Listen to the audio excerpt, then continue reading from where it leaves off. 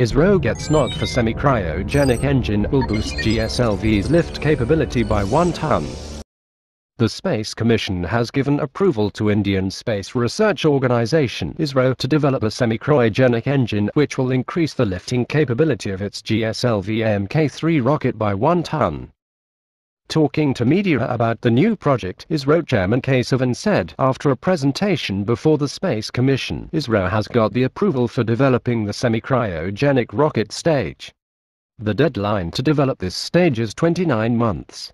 Once the stage is ready, the carrying capability of GSLV Mk III will increase from the existing 4 tons to 5 tons. Explaining the project, Sivan said a GSLV Mk III rocket comprises 2 strap-on boosters to provide thrust during a launch middle stage that carries liquid fuel nitrogen tetroxide and unsymmetrical dimethylhydrazine, and the second stage which consists of a cryogenic engine. Once the semi-cryogenic stage is developed, we will simply replace the middle liquid fuel stage with it. The new stage is likely to be an exact fit and the rocket will look like the earlier one from outside. He said the first launch of Isro's heaviest rocket GSLV Mk III D1 last year carried 3.1 ton weight.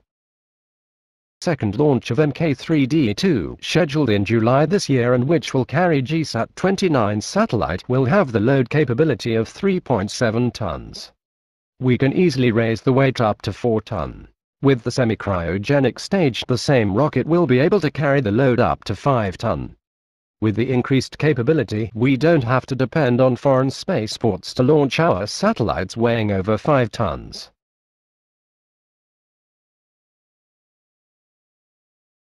Sivan said Isro's satellites will now track the production of 25 crops from earlier 8 crops.